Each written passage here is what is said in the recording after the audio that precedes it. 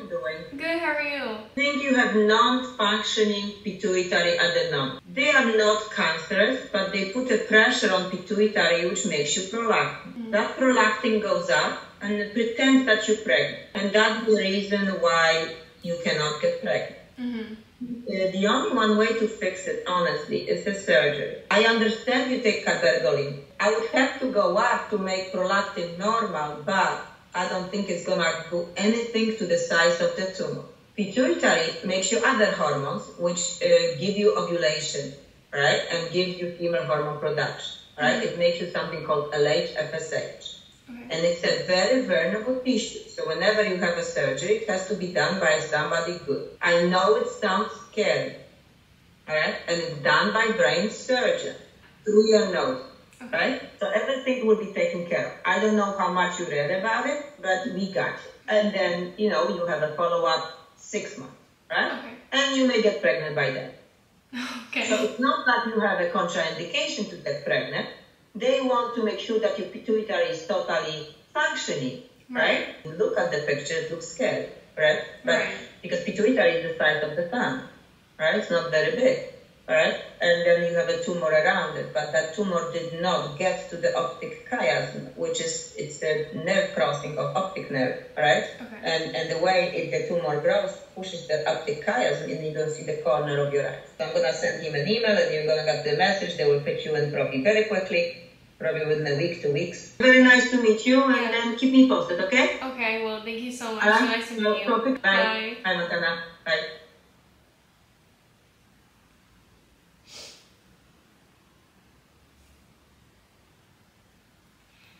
Wow. So scary, but...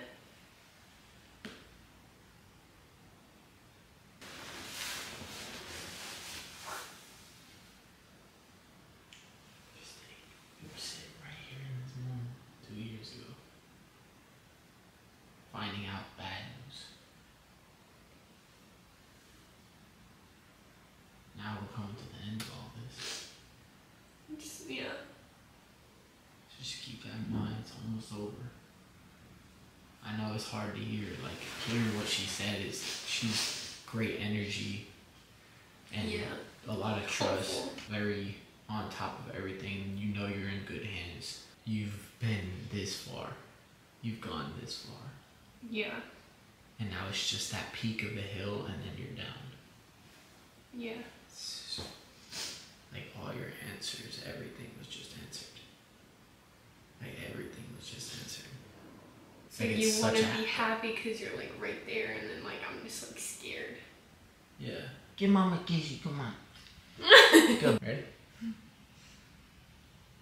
What's going on, Merc fam? Welcome back to our channel, guys. If you're new, make sure you hit that subscribe button, hit that bell button, turn on post notifications, and join the family.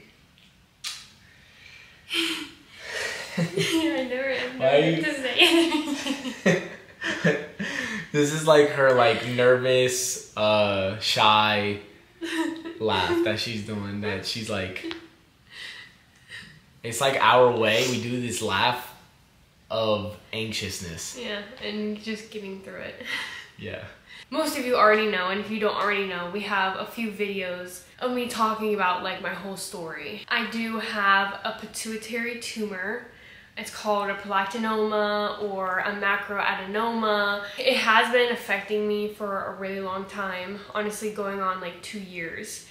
And I want to say it's been dragged out for this long because I was scared of it and I was running from it. Obviously, when you don't have ever any health issues and then a doctor tells you that you have a tumor, your mind goes crazy and you're thinking of a million different things and a million things that could go wrong, and I was scared of it for a really, really long time. Your pituitary gland is like right behind your nose, and your pituitary gland is literally in control of all of your hormones. And for me, I haven't had a natural period in like going on 8 years. I was on birth control since I think I was around like 15-ish. Basically what I have, like the prolactinoma, is most of the time caused by birth control. Obviously, me being young and not knowing what I know now, I didn't know by just taking birth control was gonna put me in the position that I am today. And then on top of other things that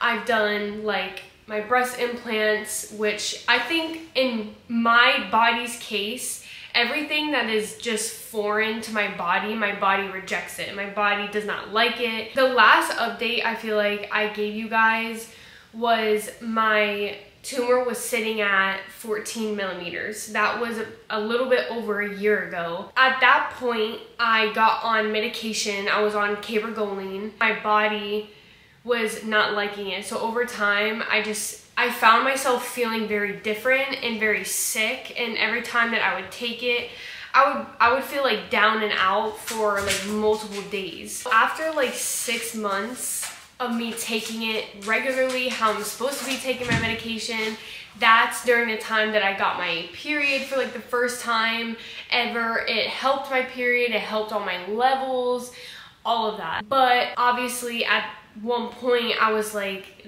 I already know this medication is making me feel so sick. I was like, it felt like my symptoms were almost heightening in a way because it was also creating other symptoms, and I just didn't feel like myself. And so I myself just kind of backed down from some medication, and I was kind of more like on and off with it.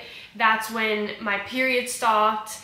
And obviously, since I wasn't taking it regularly, it was just not doing what it was supposed to. It was kind of like a lose-lose, because it's like if I don't take it, then obviously all my levels are going to be bad and my tumor is going to continue to grow.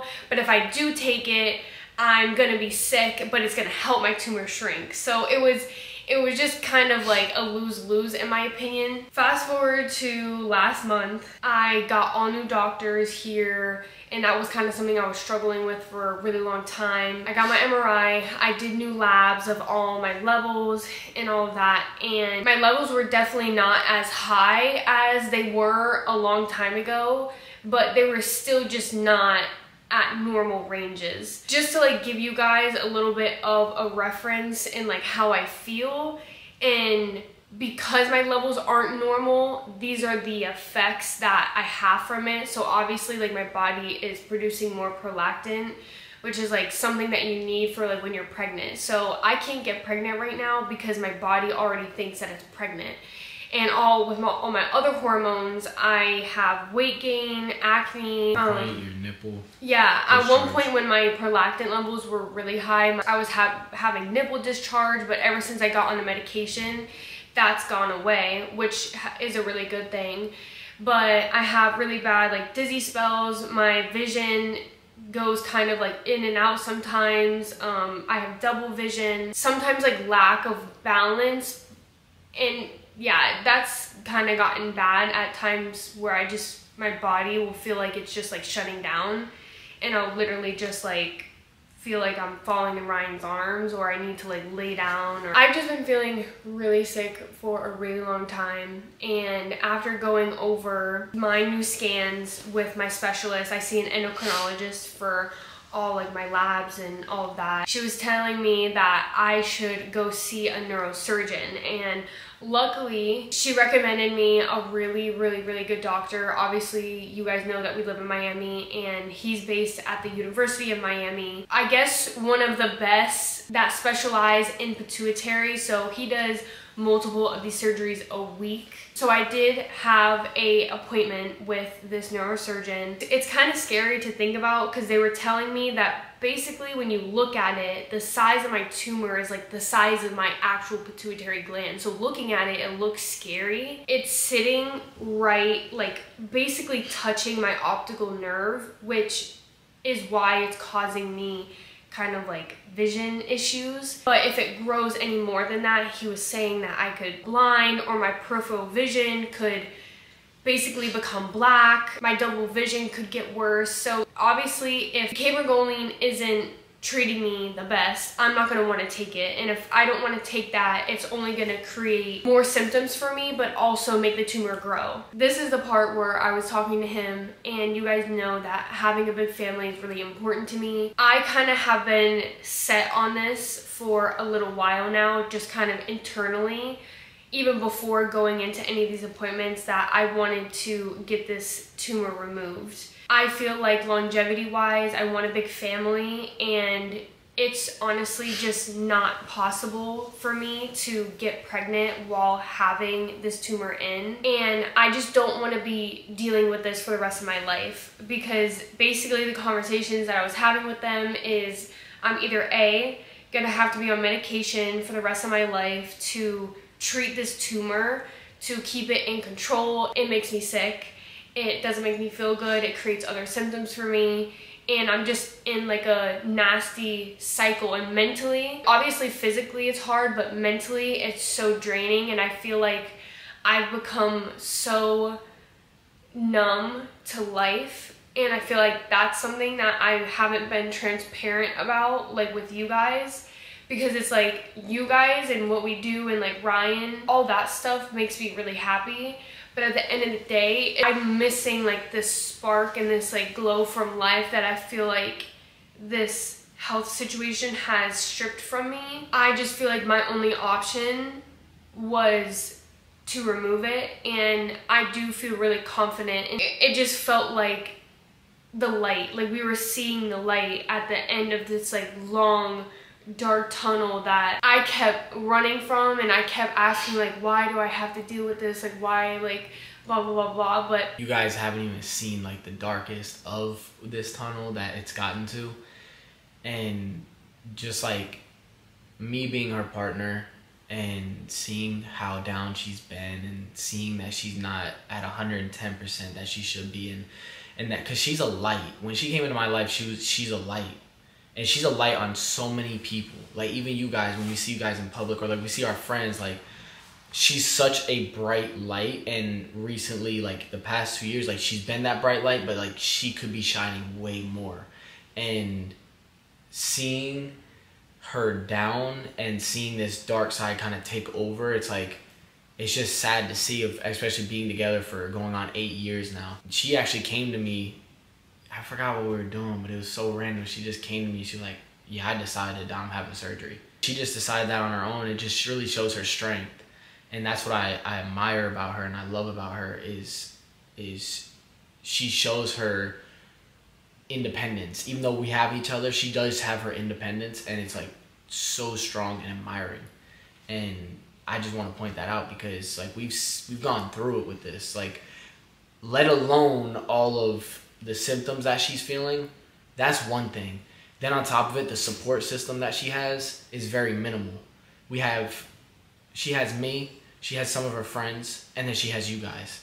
But this type of process, you know, she doesn't have no like grown-ups, like nobody telling her what to do, like telling her how she should do things and having that guidance. She doesn't have that. She's making these decisions for herself. That beats on somebody. That beats on you when you don't have that. Another thing is like we have put our life on social media, and we love doing it. We love taking you guys, because a lot of people have DM'd her and said they have the same thing. When they got it taken out, they felt a million times better. Mm-hmm. There's people that go through much even worse things, but seeing our videos just puts a smile on your face, and it makes you feel like there is good to come for you. And that's what we love, you know. And then there's a side of things where, you know, we put this out on the internet and we got called faking it, and that she doesn't have a tumor, she faked the whole, like she's literally not able to get pregnant. And people will say stuff like, I'm disappointed that you guys haven't had a kid, and things like, for that to see that type of stuff, like that beats at you and beats at you and beats at you. We don't ever show anything like that, and like we don't show nothing towards it that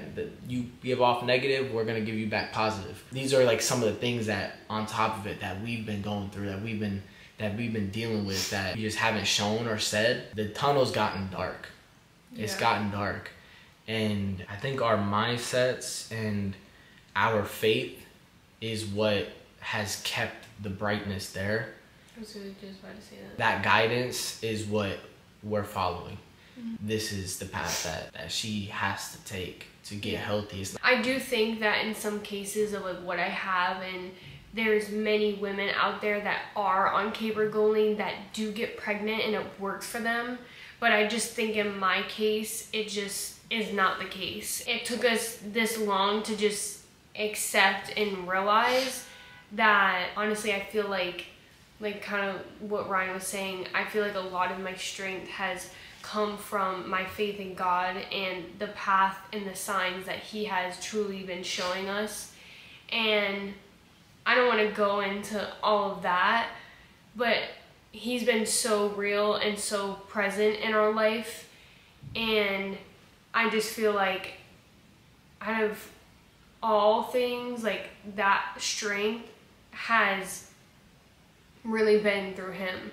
Actually, when you guys see this, next week is my surgery. 5 days. 4 days from you guys seeing this, we're actually going to the hospital because she's going to be there for 3 nights. Monday night, we'll be heading to the hospital. They're going to do all the pre-op stuff. Yeah. And then, because it has to do with her head, it has to do with the stem of her brain. Like, it's technically not a brain tumor, but it's a part of the brain. So I don't get how it has to do with the head. Yeah. And this is a big surgery because like they have to go into her head. So there's a lot of obviously nerves and nervousness going into it. Yeah, but they don't have to like shave my head or do anything. They are actually going through my nose. Yeah, so pretty much the surgery is gonna be going through her nose, and there's like a bone that they have to kind of at the base of like break it a little bit and then get through it, and then they'll scoop the ice cream out and then clear it out. And then she'll get fixed up. So yeah, that is a good thing that they get to go through her nose. They don't have to like do it from the outside. But she'll go into the hospital on Monday night. They'll do like all the pre-op. She's gonna be there for 3 nights. They'll do the surgery Tuesday. Not too sure how long that's gonna be for. Yeah.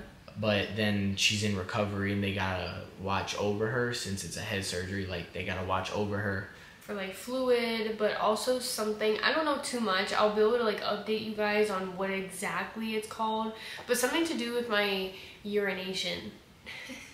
Something to do with all of that. I don't really know what it's for. Honestly, I feel like it's weird, but I feel like I haven't actually like processed. I'm gonna have like a sense of like an anxiety rush, like when I have to go into my hospital bed that I'm gonna be in for the next like 4 days. I mean, I think we do try and not say things to scare us. Yeah. But to let like being straightforward, like it's there. It's definitely there inside of us, but we try not to show it. Yeah. But I also feel like it's because we're trying to be as positive as possible. It's all up from here. How she's feeling, everything is all up from here. You're gonna be feeling a million times better. But I want to leave off on this is we've been seeing the angel numbers 9/11 a lot, and that meaning is like a restart's coming. And she's been just gradually declining in her health and how she feels, and her symptoms, just everything's just been like heightened. Now her surgery's here, and it's just literally gonna be it's not even gonna be here, it's gonna be a complete restart. Yeah. And then you're gonna be up. So it's like, knowing that is like more relieving when you think about it like that. Yeah. So, surgery, 5 days. Thank you guys so much for all the love and support you guys have been showing me with this. And I know that you guys have probably had so many questions or wondering how I'm doing, and a lot of you do check on me, and I just want to say thank you for that, because you know I don't have a lot of people in my life that check on me and check on how I'm doing. So thank you guys for being some of the few people that do that. I'm gonna be good. We're gonna be updating you guys, but this is like a new chapter, a new beginning. I'm proud of myself that I'm taking this step. So we love you guys, and we'll see you when surgery comes. Mark out. Peace.